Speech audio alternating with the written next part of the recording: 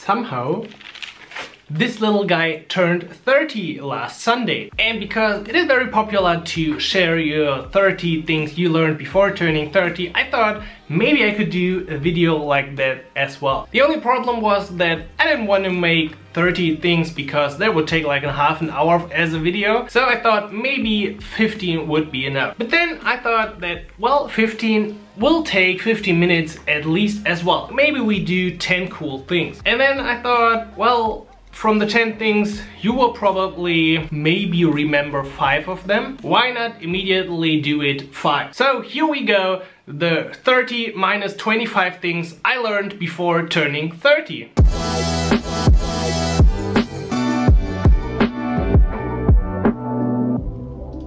Number 1. You don't have to know it all. Although I really enjoy reading a lot of books, and I have read quite a few books in my life, you don't have to know it all up front. In the past, I was really consuming a lot of articles and reading a lot of tutorials, and over time I learned that it's actually better to learn for the thing you want to achieve right now. So I read about email lists and building a SaaS and this and that. Once you come to a point where you really need the knowledge, you actually forgot most of the things and you can start again and then read it once again. So there's this great thing called internet. I don't know if you've heard about this, but you can basically look up everything. And that's also true for my basically whole entire developer career. I don't know everything about JavaScript, I don't know everything about Ionic, but I know where to look it up. And I think you don't have to feel bad about not knowing a certain thing. So right now, if you would ask me to draw a quick sword with pen and paper, I think I couldn't do it. I know this might be really relevant for some companies in those interviews, and some really require these things, but I still think for my life it is a lot better to be upfront, be honest with what you don't know, and know how you can get there really fast. You don't have to know it all up front. You can always learn new things no matter how old you are.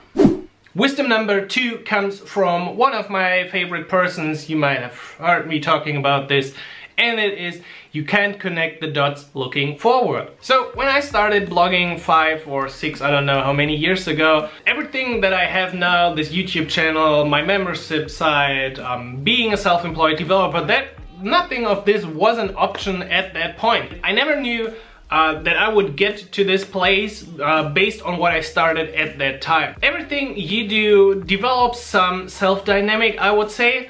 For example, at some point you might pick up a language or framework to develop mobile apps for whatever reason at that point. And then maybe half a year later, a year later, you become better, you develop an own application that might lead you to some new path.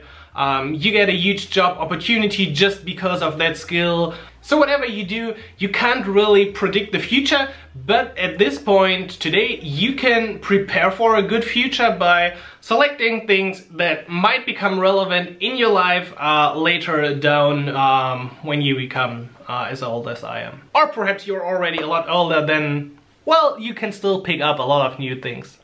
Wisdom number 3, habits are bigger than plans. This is actually something that I learned over the years, and I have a lot of bad habits and I also have good habits, like keeping this 5-minute journal every morning and every evening. I got my, I think I've shown you this before, my personal winner's Bible, which I take a look at every morning.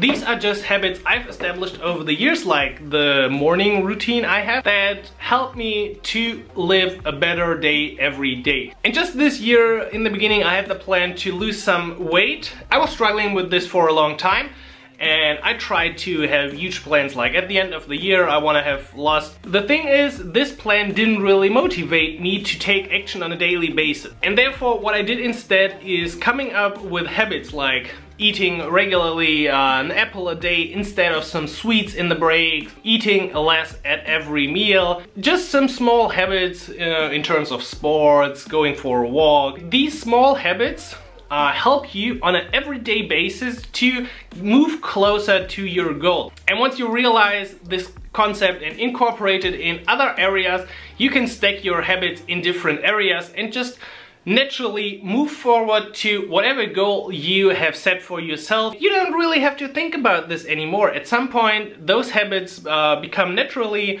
You just get up earlier, you do your exercises, you drink water whenever you move up from your desk, or whatever it might be. There are so many habits that you could incorporate that help you to be better, live a healthier life, become a better developer.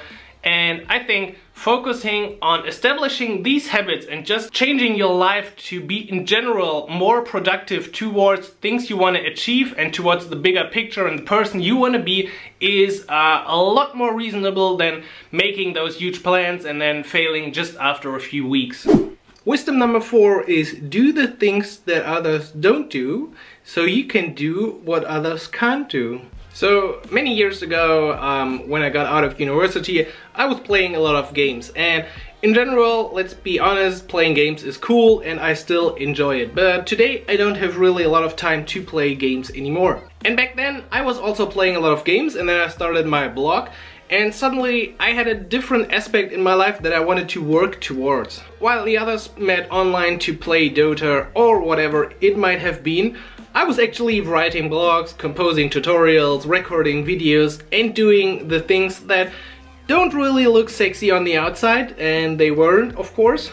But doing the things back then that the others didn't do while they were playing and enjoying the free time helped me to do now things that they basically never do. So from the clock on my cupboard next to my bed, you can see that I'm lying here recording a video in my bed at around noon while the others might have a lunch break at their job. So always understand that at some point in your life you might sacrifice a few things. You don't go out to party, you don't spend a lot of money on alcohol. Others will say, well, we miss you, but remember that you were working towards a special goal. But a word of warning here. If you follow this advice too strictly and basically deny every social event, playing any time to connect with your friends or important people in your life, this can also have a very negative effect. So you should always aim to balance this, like 80-20 perhaps. So in 80% of the times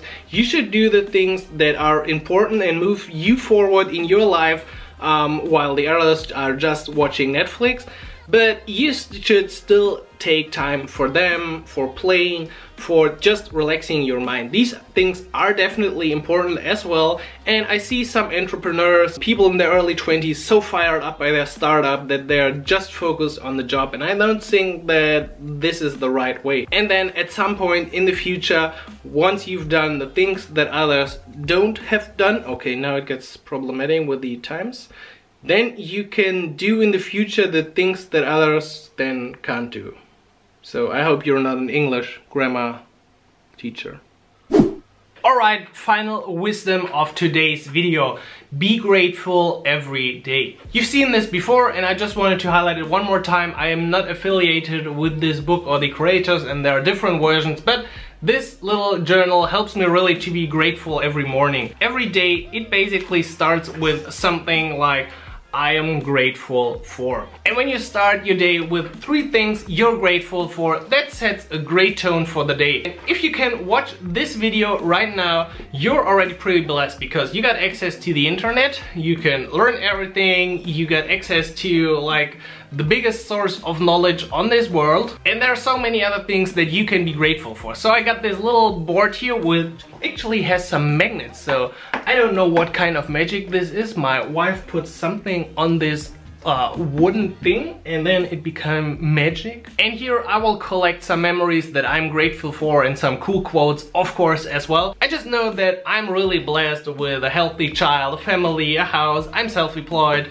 and all of these things can be easily forgotten over time, and that's why I try to focus on them every morning. Just be grateful for whatever is going on in your life. That's different for everyone, and every day is different. There's really every day an opportunity to be grateful for something, and this brings a lot of positivity to your life. I feel like when I'm positively excited or so, I can work a lot better than when I'm a bit negative and frustrated. In that cases, I'm really not good at what I do. By setting the tone for the day in the right way, by being grateful for something in your life, you can start every day with the maximum amount of motivation, creativity, energy for whatever you plan to do or want to achieve on that specific day.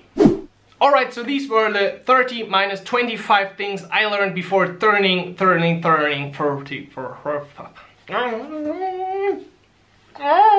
I hope you enjoyed this a bit different episode today. I don't want to share the huge knowledge, and perhaps I also forgot a few important things, but I feel like these 5 are simple things that everyone can incorporate in their life and that can have a really huge effect on the life of people. I would love to know what you think about these 5 wisdom tips, whatever you want to call them, and I will continue reading this nice little book I got from my mother, actually, because I was reading this when I was a child. I think I haven't read something like this in ages. I will go ahead and play a bit with my birthday gift. And if you want to gift something to me, just leave a nice comment below the video, refer a friend to this channel, to the Ionic Academy, support what I'm doing so I can stick with this for the next 30 years as well. Alrighty, that's it. I will catch you next week with the same energy, now with a 3 in front of my ears. No problem for me, same energy, although my back really hurts like since 1 week. I don't know if this is because of the age. But I will try to stay healthy. You should do the same. Follow the 5 wisdoms. Leave more wisdoms below if you're already older than me, which are, I guess, a lot of people on this planet. And then I will meet you next week, like always, without the pain, hopefully. So, have a great week and happy coding, Simon.